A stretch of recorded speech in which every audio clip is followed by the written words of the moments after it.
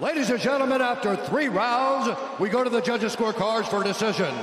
The judges score the contest 30-26, 30-26, and 30-24 for the winner by unanimous decision and still undefeated, the future, Ian Machado Garry.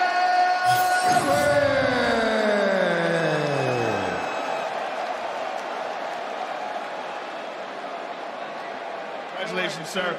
I'm here with the winner, Ian Machado Garry, ladies and gentlemen, and what a show. You completely dominated what many people thought was going to be your biggest test so far in the Octagon. Yeah, I told everybody the exact opposite.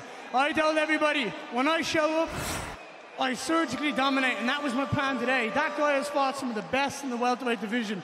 That was his 31st fight, and I made it look like he's never fought in the Octagon before. Was there ever a moment where you were surprised that you weren't able to get him out because you hit him with everything but the kitchen sink? No, I took my time, I showed patience, I showed what an elite level striker in this division is. How many times have we seen people get knocked out when they try to rush for a finish? That was domination from start to finish.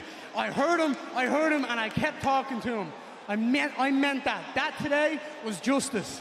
Now this was an important fight for you, a big test, and this sets you up for bigger tests. Oh, yeah. Give us your thoughts on what you would like to face next. So firstly, Boston, let me hear you. I absolutely love you.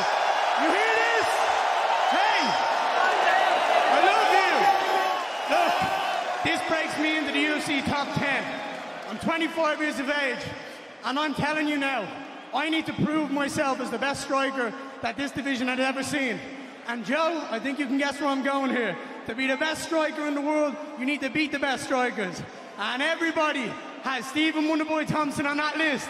So give me Stephen Wonderboy Thompson whenever, wherever, for 5 rounds, and I will prove to you I am the new generation of striker in the world. Well, I can't wait to see that, sir. Congratulations on a sensational performance. Ian Machado Garry!